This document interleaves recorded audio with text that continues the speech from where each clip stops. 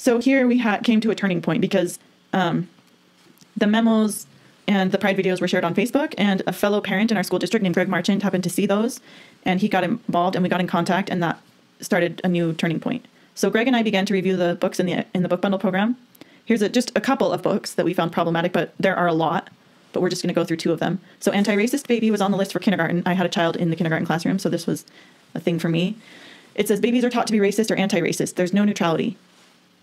Point at policies as the problem, not people. Some people get more while others get less because policies don't always grant equal access. And they're telling the baby, knock down the stack of cultural blocks. Confess when being racist. So this book was concerning to me because I've since learned that being racist or anti-racist, there's no neutrality, pretty much refers to critical race theory, that you can't simply be not racist. You either are a racist and you don't like people of color, or you're anti-racist. And in order to be an anti-racist, you need to own that you have power and privilege as a white person. And I don't agree with either of those ideas. I don't believe that it's right to persecute people of color or anyone. Right. And I don't agree that because I'm white, I have power or privilege necessarily. So I can say, no, I'm neither racist nor anti-racist. I am simply not racist. But this book is saying there's no neutrality. So it's teaching our children this idea, and they have no choice to believe anything different because, hey, there's no neutrality. And I don't agree with that being taught. And this theme of anti-racism goes through several books on this same theme. Mm-hmm. We'll see this coming out. Right. And then confess when being racist. I just don't think that's something that we need to be teaching our little children, that they are inherently racist and they need to confess it. And then we had this book is anti-racist, which was for 4th grade or 5th grade, I think. Yeah, I thought it was for 5th grade. Okay.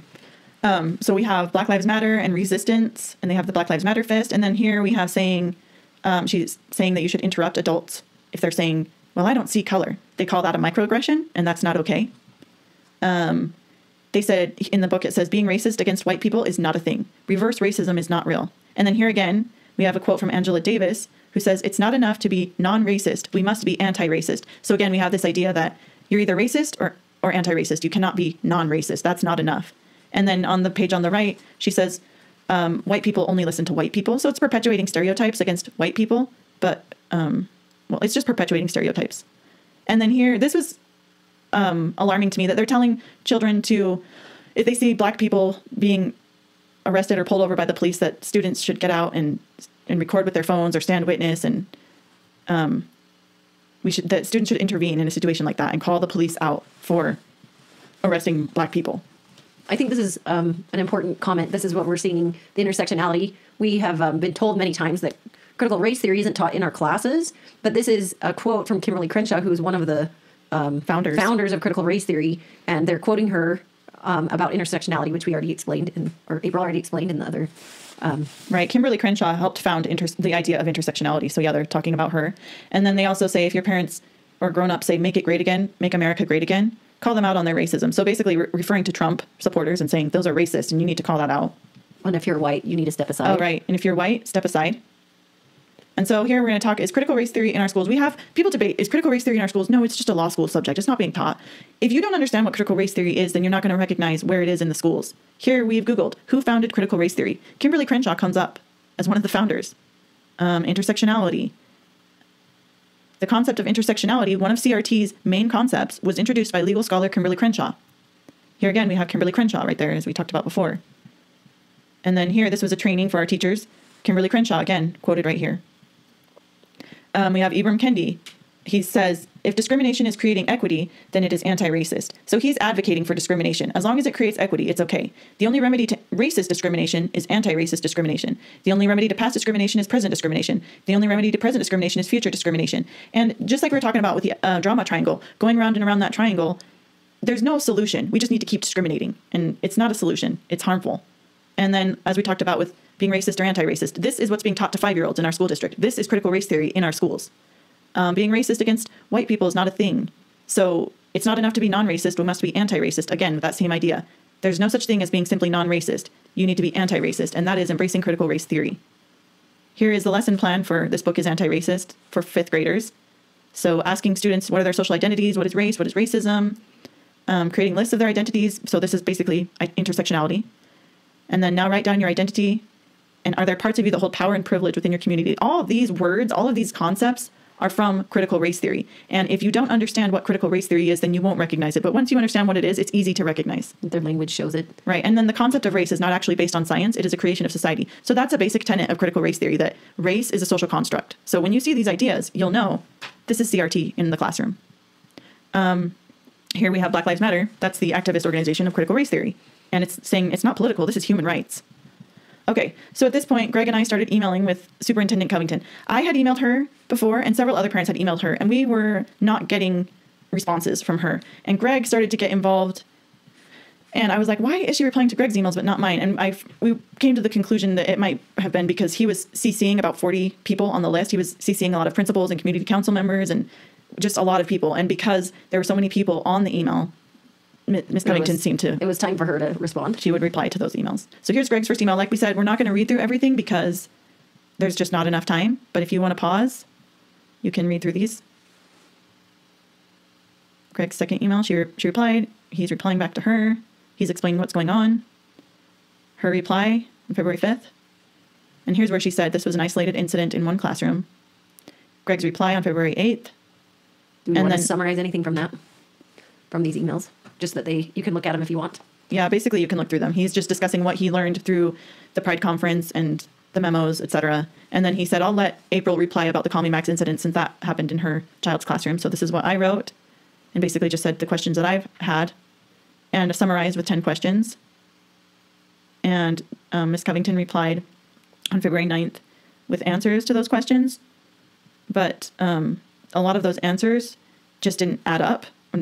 It didn't satisfy my questions or Greg's questions. So at this point, we composed this, what we call the 13-point email. And on February 6th, we sent that out to many parents. And we wanted to inform them of what was happening. And we wanted them to get involved because we felt like what we were doing wasn't getting us all the answers that we needed. And we needed more parents to stand up. Yeah, definitely not getting answers where your questions were answered to the extent that you're like, okay, I understand this program. I understand how to navigate with my students' teachers, all of those things where you're like, why do I still feel so like I'm not getting so confused? Yeah, I'm getting confused. I'm getting different answers for these questions. So right. So it just didn't feel resolved. And so, yeah, at this point we composed this 13-point email, which we'll go through. We're not going to read it again. You can read it. But we basically just explained what had happened in Murray School District and what we were concerned about, and that we wanted parents to speak up and ask questions to the school board and to the superintendent and to their principals. And we attached the relevant documents, the memos, the book bundles list, the equity memo, all that. And Laurel got this on February 6th, February 7th, she got it. And I was really surprised because April and Greg had already gone to all the people that I would have recommended them go to in the school district. I was just really surprised because, why hadn't they answered the questions? And there was more to this equity stuff going on than what they were saying. So I started getting concerned because I understood some of the equity ideas when it came to education, that it would affect how our students would approach academics, and that was concerning to me. Mm-hmm. And then later, we're going to go into this later, but we were able to submit a GRAMA request, which is the Freedom of Information Act for Utah, and get access to some emails. So later we found that after we finally sent this 13-point email, Ms. Covington started asking questions to Vanessa Jobe. So here's right after the Call Me Max incident occurred, and she's saying to Vanessa, thank you for pointing that out, Vanessa. I absolutely see your point. I think some parents are further along in this process than others, the equity process. I am thankful for your and Whitney's work on this and know that our students will be so much better because of it. So parents are pushing back and saying, hey, we have serious concerns about what's going on. And Ms. Covington, her basic response is just going along with it. Like, that's great. Parents and their students will be so much better because of this work.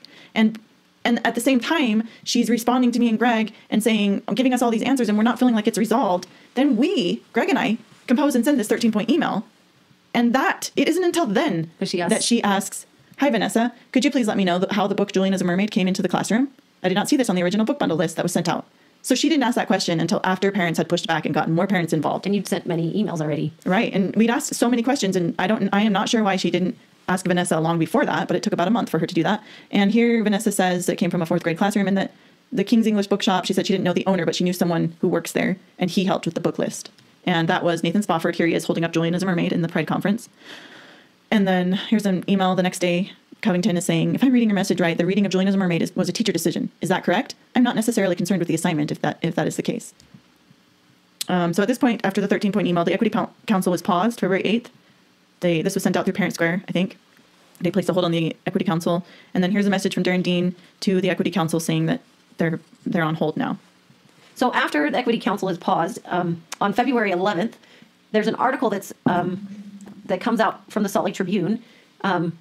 It's very one-sided, saying that parents are pretty, they don't understand, this book was read, it was brought in by a student, and now parents are asking this whole equity program to be shut down.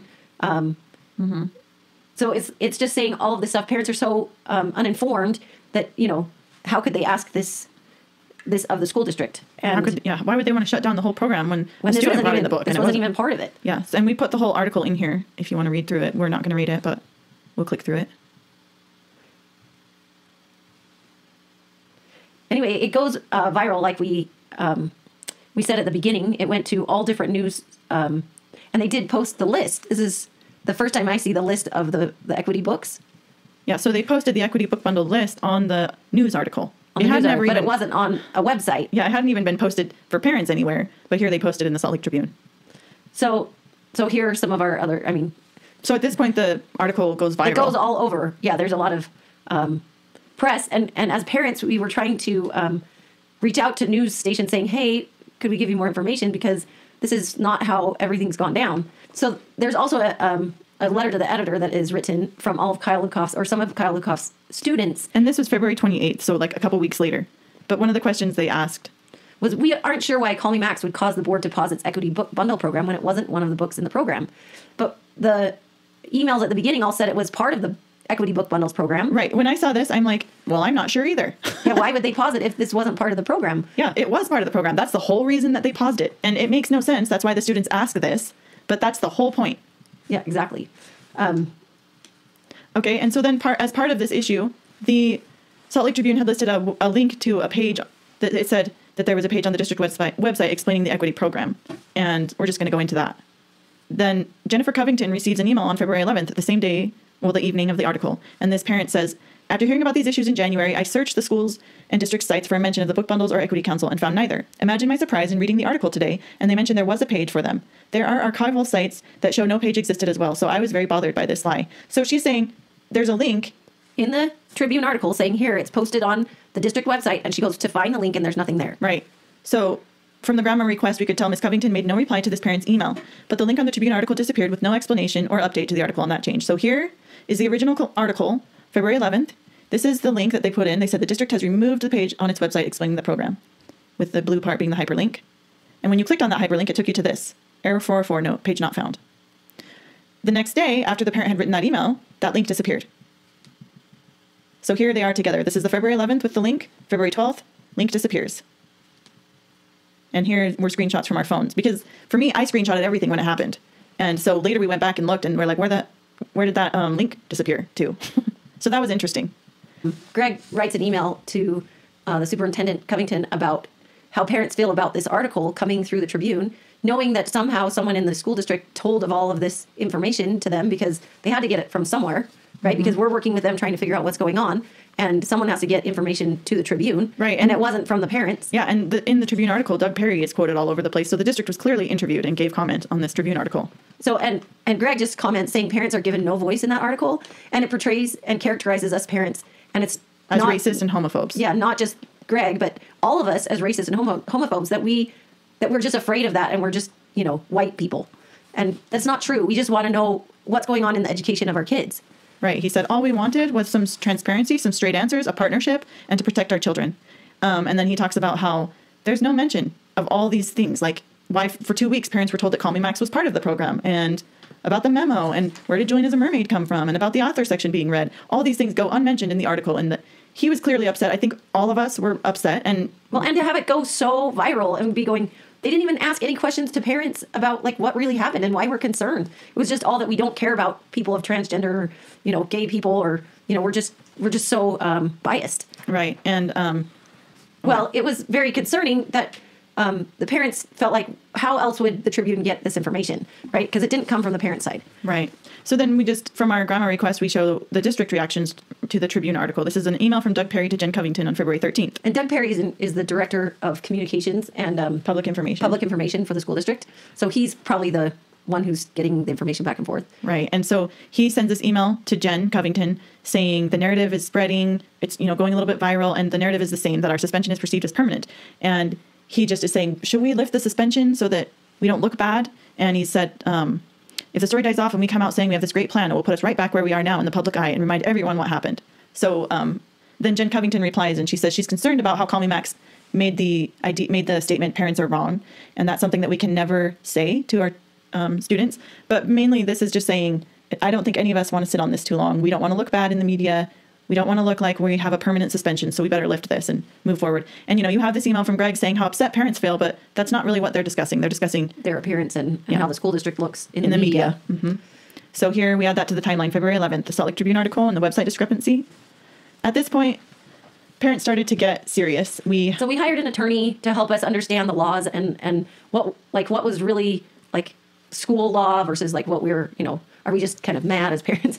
And we do submit some grammar requests. The first one. Right. So when we talked to an attorney, that was what they had suggested. You can do grammar requests to find out what's really going on. And so that's what gave us the idea to do that. Yeah. Yeah. They said, well, you can get the Freedom of Information Act requests that in Utah, they're called GRAMA, which is government records, accounting management. Something. I don't know. Anyway.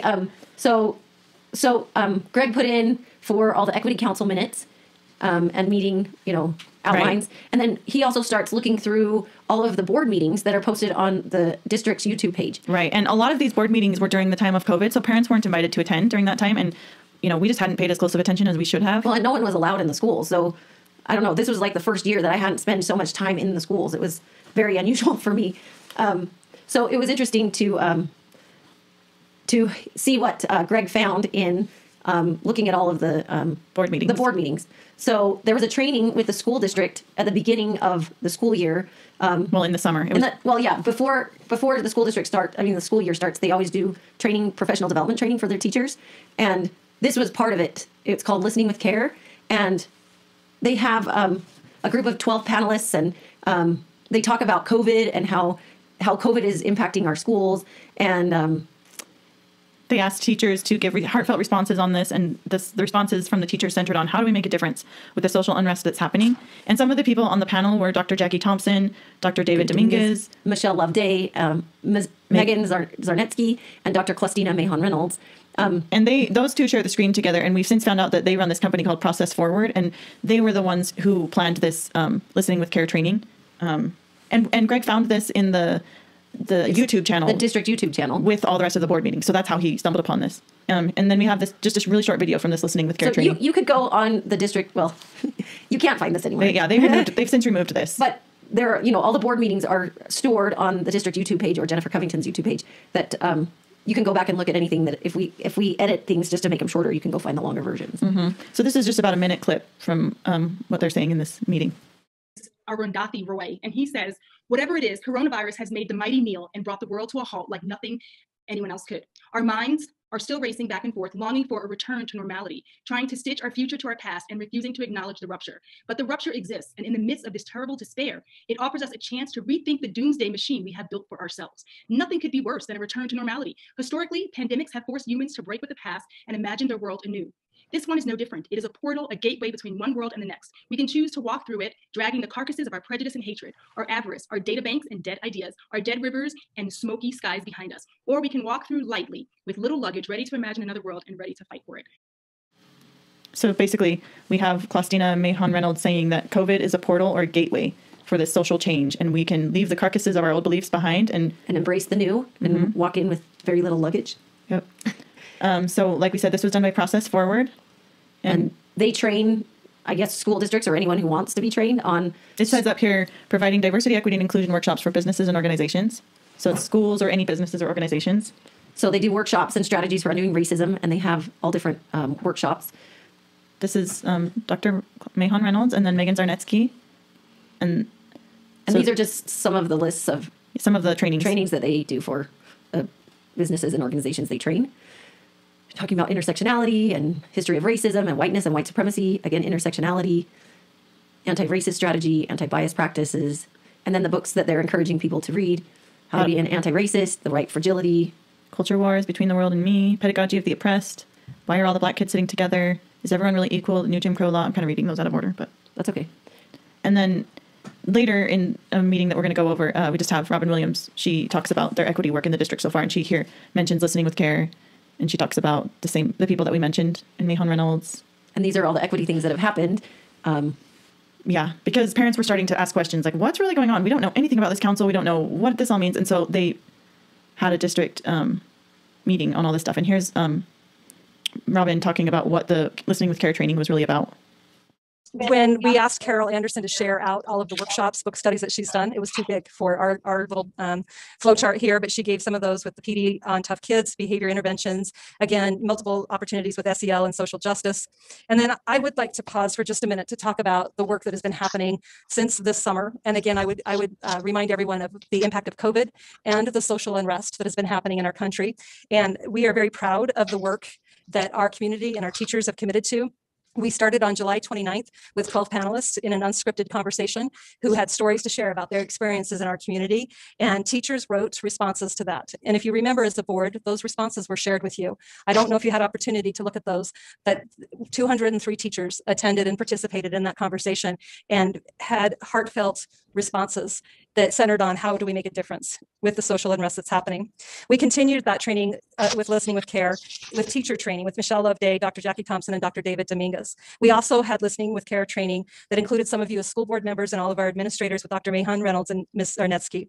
Our Equity Council's work and direction is one that we also very much appreciate as they continue to ask the question about creating an inclusive community for all. And I also would highlight for us the Equity Council presentations to you as a school board with many of our members of the community, including Dr. Mahan Reynolds, Dr. Thompson, and Amanda Darrow. Okay, so that's just basically giving background on Listening with Care. And so we learned this just from watching old board meetings and then this February 25th board meeting. And this board meeting, yeah, we'll show a little bit more from that too. Yeah, we're going to discuss that quite a bit. So, but that just shows that this happened in the summer. They had professional development all about these equity issues in July. Mm-hmm. And then later, this will be discussed later on, but this video has since been removed in approximately March. We're not sure exactly when, but all of a sudden it disappeared from the district's YouTube website when Clastina Mahan Reynolds was hired as our Hillcrest Junior High principal. So we're not sure why that happened, but that's what happened. Okay, so on around February, we learned about this Listening with Care training. Okay, so at this point, Laurel composed and sent out an email outlining her concerns to other parents in Murray District, and she just let them know about the public comment session and that parents could send in emails outlining their own concerns, having heard what was going on in our district now. And then on February 22nd, we received the Equity Council meeting minutes from our grandma request. This is an email from Darren Dean. He says he's talking about these equity meeting minutes that we're going to receive, and he said he looked through them, and October 22nd, you'll find that the book bundles are referenced, and on December 10th, you'll find sexuality and gender reference, and that these are some notes, places he noted in the equity minutes that might lend to confusion. So this is Friday, February 19th. So right before we get the meeting minutes, he's discussing with Doug Berry and Jennifer Covington. Like there might be some confusion on what the Equity Council is saying that they're doing. And this is right before the February 25th board meeting. So they're like, parents are going to find out about this. How shall we resolve this? And then here we have Jennifer forwarding this to Jaren Cooper, who's the president of the Murray School Board. And she said, our public will have these soon from Mr. Marchant's grandma request. And I have some definite concerns around some of the topics that were discussed and the way the meetings were structured. And then we have Jaren Cooper to Jennifer Covington, and he's talking about some of the issues. And it's disappointing that an equity council, right here at the bottom, that's being asked to educate district staff on how to dialogue in a safe and inclusive manner, mentioned the board as a few white folk when they received pushback on some aspects. Just seems counter to what they're claiming to stand for as a council. And so here's the meeting minutes. We see when they held their meetings. So they had leadership meetings and they had general council meetings. So, so the council started in March 2020, and then they formed a leadership team in August 2020. And then this is just all the different meetings that they had. And then these were just we just underlined some of the things that we thought were concerning, just problematic statements and things that are considered divisive or offensive. They want it to be a safe space. And if someone's not honoring that, how should that be addressed? And then Job's suggestion, Vanessa Job, said that the district needs to have clear messaging, and the more clear it is, the clearer it is, the easier it will be to control that type of divisiveness. And we just find this a little bit alarming that safe space means we need to control people if they speak differently than what we agree with. Right. Okay, so here's another Equity Council leadership team agenda, just things we thought were things to bring out. Mm-hmm. So they were discussing the Black Lives Matter phrase as part of the November 23rd memo, and the school board was, and also Jennifer Covington, they were just saying they don't want to put that organization into a district memo. Then the Equity Council says it's just extremely disheartening when 3 board members who are white, they're all white, experience some discomfort. And they say this is an example of institutional racism and the powers that keep it in place when there is more concern for the comfort of a few white folk. And then as a side note, we wanted to mention that the Equity Council leadership team was also all white folk. Right. And then on December 10th, we find reference to these GLSEN posters in Parkside and Horizon. And we also had a substitute teacher who's also a parent who reached out to us and said she also saw these GLSEN signs in the classrooms. And this is from the GLSEN website that talks about the Trump-Pence administration has attacked the marginalized, and then it talks about registering to vote. So it's clearly political. You know, There is a political side to this, though they always say it's just a human rights issue. So there's another Equity Council leadership team agenda that we thought was interesting, that we had parents subject to a book at Horizon.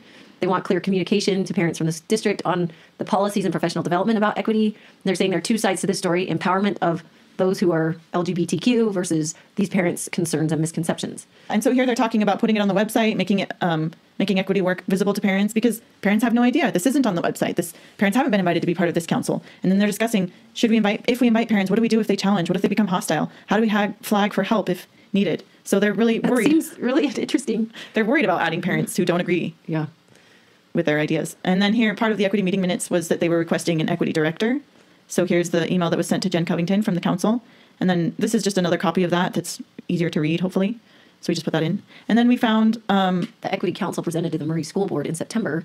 And this Right. was their presentation that they did with Dr. Jackie Thompson, who's also on the Listening with Care video. And they're just talking about Black Lives Matter and why that needs to be in our schools. Slavery, the civil rights movement, George Floyd, Black Lives Matter, then the cops. And then to create welcoming, affirming, and inclusive classrooms and schools, we need Black Lives Matter signs, apparently. That's what they're saying. right. And all of these are their ideas that they want happening in our schools. Some more Black Lives Matter signs. And then they presented the Horizon Equity book boxes. And this again is in September of 2020. So they're presenting the Horizon books as we're starting this equity book program at Horizon. Right, and this is the Equity Council presenting. This is the Equity Council presenting these book bundles. And so she's explaining the professional development that they did in conjunction with the book bundles. And then she talks about the themes. Here's the list. She says it's from King's English Bookstore, which is where Nathan Spofford works. She talks about the Justice Team. And then she shows the book list to them. And these are some of the books and a playlist, apparently. And then they did restorative circles. And here's one of the questions, I guess, that they talked about in restorative circles. And then they're showing some work from a 4th grade classroom. And this student is talking about Black Lives Matter. And here's a bunch of students speaking of Black Lives Matter, standing up for justice. And then this is where we realize that, okay, here's how they're making the claim that they shared a list. Because here's where, like we talked about at the beginning on September 3rd, Vanessa Jo posted about the equity book boxes. She didn't send a list, but some parents had replied to that post. And they said, I want to see the list. What's this? And so she replied to those people and said, oh, here's a list. And then here's another parent saying, hold up, what are these books? I want to make sure I'm comfortable with my child reading these. How can I get a list? So Vanessa Jo replies to her and gives her a list. But she did not post a list on the school website or the district website anywhere. And I, as a parent, had never seen a list for my child's classroom, either of my child's classrooms, or just for the school in general. And then here's just some more of their presentation, which we'll click through. And then they wrote this Murray City School District Commitment to Equity Statement. This was written by the MCSD Equity Council Leadership Team in June 2020. And then they provided them with a list of the people on the Equity Council. And there was one parent.